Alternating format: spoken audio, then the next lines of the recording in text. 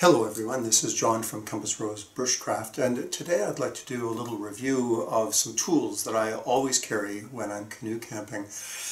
And you know, it's funny, it's something so basic to have a few tools along for repair, but I haven't really seen any reviews of toolkits people carry when they're canoe camping. So I thought this might be a useful video to put out there. It has been very, very practical for me. I built the toolkit many years ago and I adapt it now and again as I find new things or change swap out things. But it is one of those things that you carry and 99% of the time don't use. But when you need it, it's urgent. And I can think of two examples over the last many years. One is I had a canoe that had just had new gunnels put into it. And I was out on a canoe trip and we were in some rough water, and I looked down and the gunnels, the screws had pulled out of the new gunnels, and with the torquing of the canoe in the water. And so I was able to beach the canoe, get my toolkit out and reef those screws back in. Ultimately they had to be replaced with longer ones because they had stripped their way out and weren't going to hold permanently, but at least I could make a temporary repair. A few years later, same canoe on a portage trail, a fairly lengthy, over a kilometer portage trail, and I hoist the canoe onto my shoulders, and lo and behold, the yoke ripped out where some water had got into the screw holes for the yoke, and over many, many years had created rot that I wasn't aware of, and the yoke collapsed, meaning that I was sitting in the bush without any easy way of carrying the canoe. And so what I was able to do is put the canoe down, get my toolkit out, take the primary screws out, create a bit of a patch out of some material in the bush, put the gunnel back, the yoke back in with my toolkit, and get through the portage. Again, the repair had to be completed at home with a new yoke and whatnot, but at least I was able then to get out of the bush safely. So the toolkit has turned out to be a really handy item to come along. I keep it in a little nylon bag along that line, and I'm going to turn the camera down so that you can see what's in it, and I'll go through the items and explain why I carry each of them.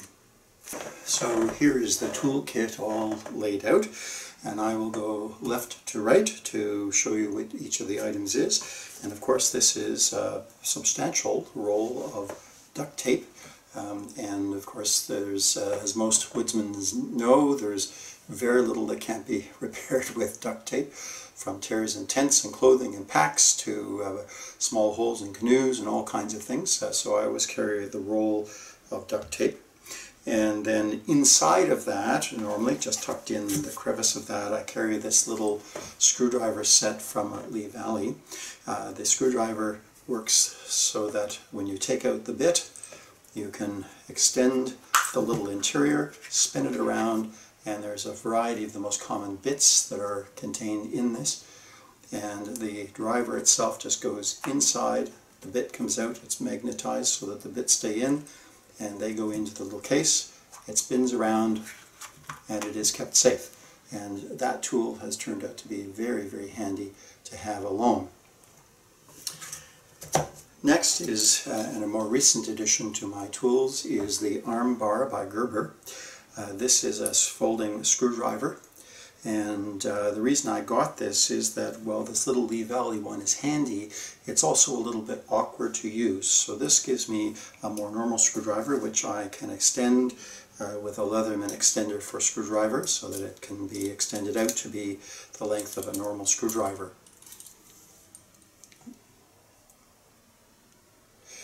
And the arm bar also has some additional tools which are very handy to have. Also, it has a magnetic holder so that the bit will not fall out, which you don't want if you're in long grass or something along that line. But the arm bar has the screwdriver. It also has a small knife on the other side, locking blade. Actually quite a nice little locking blade knife. A little liner lock there.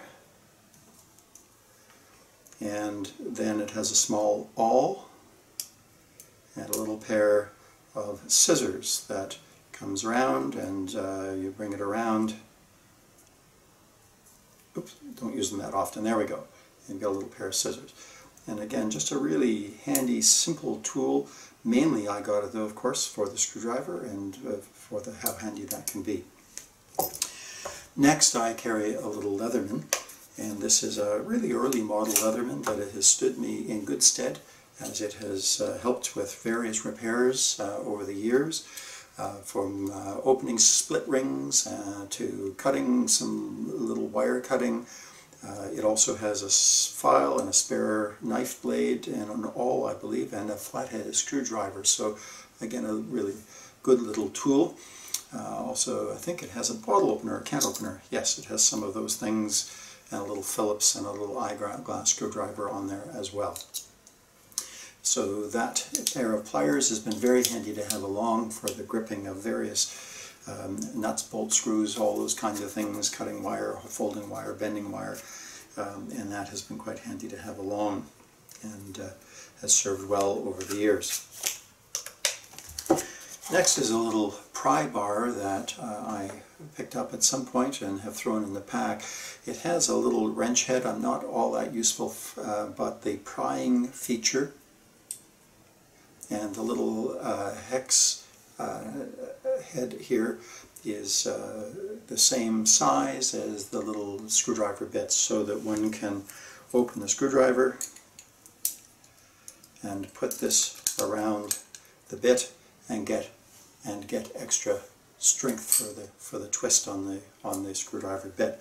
So again, just a light, handy tool to have in there. Don't need it very often, but very important when I do need it. This is a little melting pot that I put in here, made out of the cap, a plumbing cap. The idea being that I can make little bits of pine tar glue. This is a new one, but I have used a little cup that I have to make pine tar glue, and it's been very handy. On a campsite some years ago, we were trying to put a couple of boards together to make a bench to sit on, and melting my pine tar glue, which is a little bit of ash, carbonized ash, a little bit of beeswax, and it made a nice glue, and was able to make a wedge out of wood and put the two boards together into a very stable sitting platform. The glue held the wedge in place, so I've carried that for some time, very handy to have. Then I have the sewing awl, the speed stitcher, and this is again very handy. In the back of it is the thread that it needs on a spool, and the thread comes through the handle and then through a couple of needles that are under this cap, and it works as both an awl and a stitcher. And so it's a great little tool if you want to repair a pack or some little bits of leather work, or take a few stitches in a belt or something along that line. It can be a really handy little tool to have along. It's not the only sewing equipment I take. The next item has some more in.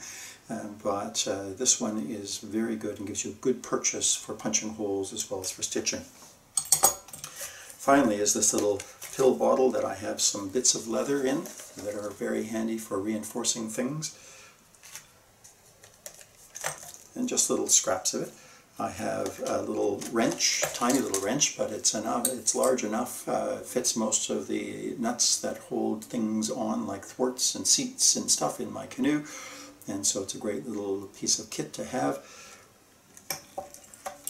I carry some sewing equipment in here, so I have leather needles and pack needles and whatnot, and the thread to go with that. I won't bother taking that out. An extra needle for my speed stitcher, and a bunch of little nuts and bolts in the bottom of that. No need to take those out, but things like washers and various sizes of screws that I use on my canoe. And the final thing is an extra burner plate for my Primus stove, because some years ago it got left behind on a campsite, which rendered my stove useless for the rest of the trip. So I always now carry an extra burner plate for my Primus stove, just in case, and fortunately I haven't lost one since that first time. So those are the basic tools that I carry along with me when I go on a canoe trip. Again, several times I have needed these tools, and they have done a great job of creating the repairs that I've needed to do in order to be able to both enjoy my trip and get myself back out of the bush. So this is John from Compass Rose Bushcraft. Please like, share, and subscribe, and I'll see you on the next video. Thanks for dropping by.